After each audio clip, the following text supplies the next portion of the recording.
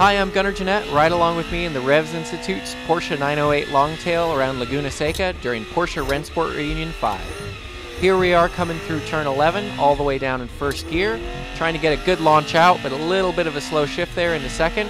We're going to get it all the way up into fifth gear during the straightaway. I managed to jump 2 Gulf 917s at the start, but you can see one of them sneaking past by me. On the brakes, we're going to go back down into second gear for turn 2. Nice late apex there, trying to get on the throttle as early as possible. Gonna go up to third gear, use up all the revs. Light brake, you can see the car's a little bit nervous on the entry. Back on the power, gonna leave it in third gear for turn 4. Very light brake pedal, trying to get on the power as early as possible, balancing it on the rear on the way out. Up into fourth gear, using the bridge as a braking point. Down into third, then down into second. Use the camber there to catch the car. Still a little bit of oversteer on the way out. Up into third, up into fourth.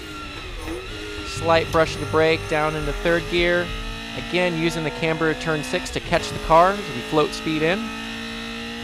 Coming up to the corkscrew, we can see not much else other than sky.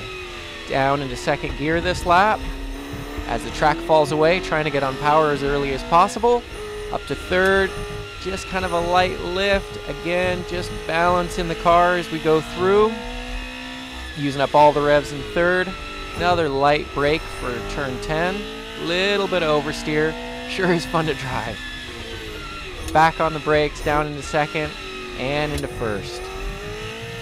Just trying not to let that 917 get away.